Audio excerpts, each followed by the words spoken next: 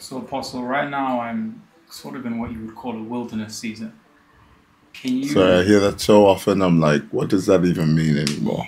It just felt like a lot of the wilderness season. Things feel dry. Things feel directionless. It feels very much like I don't know what to do.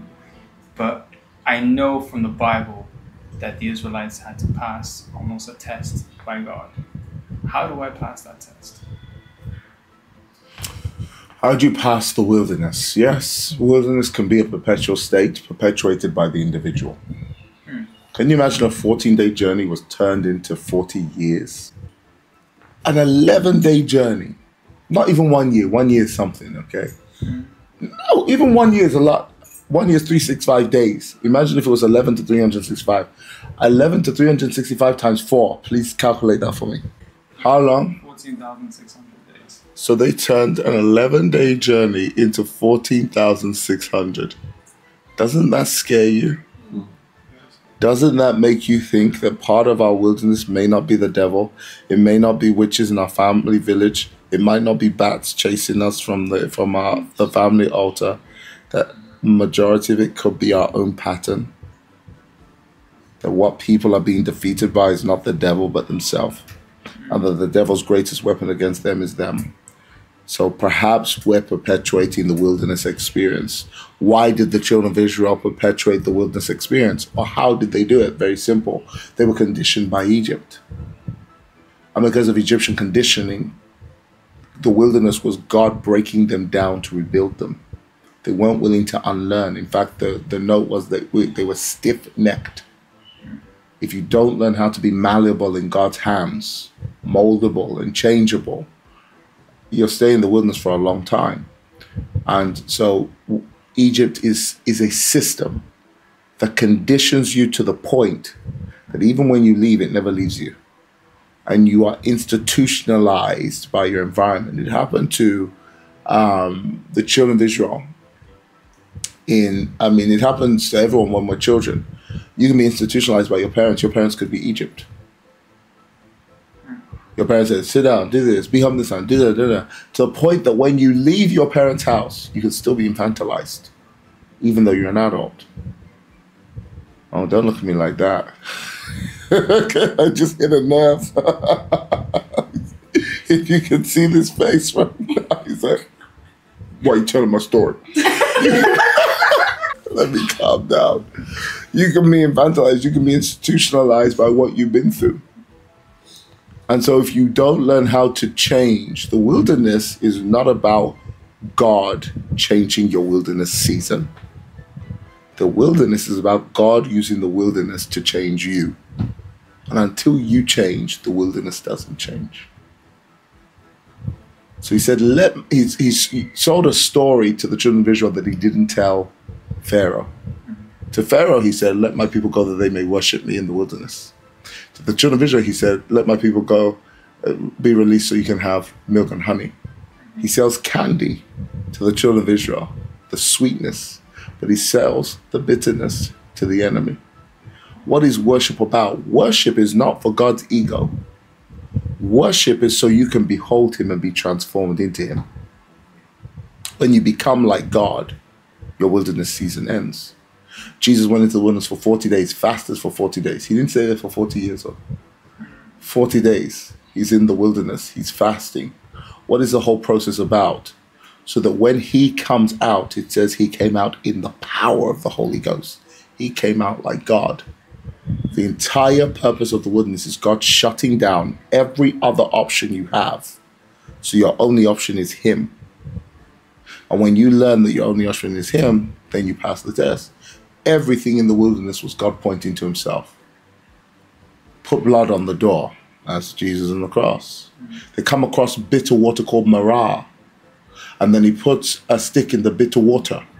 And the water was made sweet. Marah later translated the name Mary. Stick is the cross.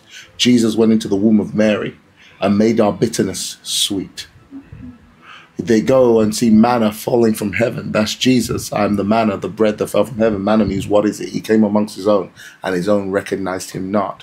When you got the manna, it was like white seed. You ground it into powder.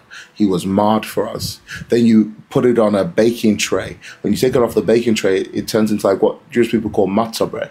It has stripes, it has bruises, and it has holes. Everything in the wilderness was God preaching about Jesus. He was bruised for our iniquity.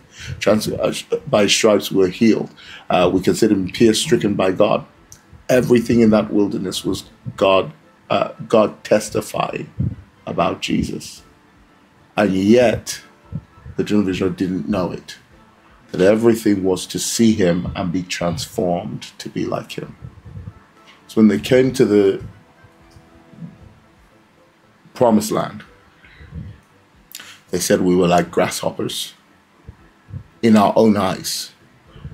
The wilderness is all about reshaping how you imagine yourself to be. He breaks you and then remakes you into himself. They just broke down. But Joshua and Caleb said, we are well able. The people of this land are like meat for us. He says they had a different spirit. What Adam and Eve lost is the image of God. If I take my iPad now and give it to my brother, he can unlock it. The reason why life isn't unlocking to people is they don't have the image of God. Image creates access. When you have God's image, you have access to whatever God has. And so prayer and the wilderness and worship is not for God's ego. It's because the law of worship is you become what you worship. So then, I guess from a heart posture perspective, how do you come out of slavery? And you're probably traumatized, you're probably shattered. How do you come out from that and now be in a heart posture where you can be malleable towards God instead of having a hard heart? Abide in his presence. Find home with God. Let him do the work. Be transformed in his presence and by the renewing of your mind. Abide and you'll produce fruit. So what we don't learn to do is we don't learn to remain long enough for him to change us. Sit in the sun long enough and it will change you. Stare at the face of God long enough and tell me if you don't change. He says, those who look to him shall be radiant. Their faces will never be covered with shame. Moses stayed in the presence of God for 40 days and 40 nights. His face shone like an angel. We have to learn to behold him until we're changed. So then, I guess, as you're coming across maybe to the end of that season, how do you know the line between, how do you know when it's ended as opposed to you maybe trying to take yourself out of it and lift yourself, if that makes sense? You know that it's ended because you transform that atmosphere. Okay. In the wilderness, Aaron's rod blossomed. You know when you blossom in a wilderness, when it doesn't require your season to change for fruit to show up in your life. Imagine a rod. It only blossoms when it's stuck to the ground, its source. But it's no longer in the ground, yet it blossomed. That was the supernatural proof that God had called Aaron to ministry, that his rod blossomed in the wilderness. You know when you come out because now the wilderness becomes a fruitful field. That's why Moses said, don't take us up from here to the promised land, because the promised land is like a wilderness without the presence. To Moses, his life was fruitful so long as he had the presence of God. He had everything he needed. So the promised land would have been a burdensome land if they didn't have the presence. He said, my presence will go with you and I will give you rest. You know it's not when your season changes, it's when you change your season. It's like, go back. It's not when your season changes, it's when you change your season. So you become so ready now that you change your season. What God is, it's like, what was it? A mom tells a child, put 3 things in boiling water: egg, potato, tea. After it boiled, she said, daughter, what did you notice about the egg? She said, Mom, it was soft, it became hard. Don't let life's trials make you hard. What do you notice about the potato? Mum was hard, it became soft. Don't let life's trials make you soft. What do you notice about the tea bag, Mum?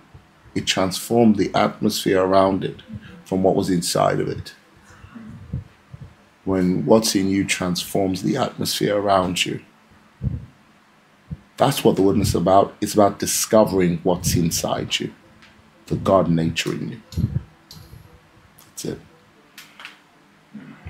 So I guess in terms of practical things, the way to fast track, for lack of a better word, and not extend your season is to just abide in Him until you're transformed to the point where not necessarily God takes you out, but you almost take yourself out. In a way. Okay. Your transformation transforms the environment. So many people want God to transform stuff, but God isn't. If you're going through something God isn't changing, it's because He's using it to change you. Hey guys, don't forget to like, subscribe, and share. I know that was a little bit harsh of a message, a bit cold, but rumor has it, those who like this particular video, their wilderness experience will change in the next 10 minutes. Go ahead and like, share, and subscribe. Those of you who don't like, share, and subscribe, your wilderness will still change. I love you. See you at the top.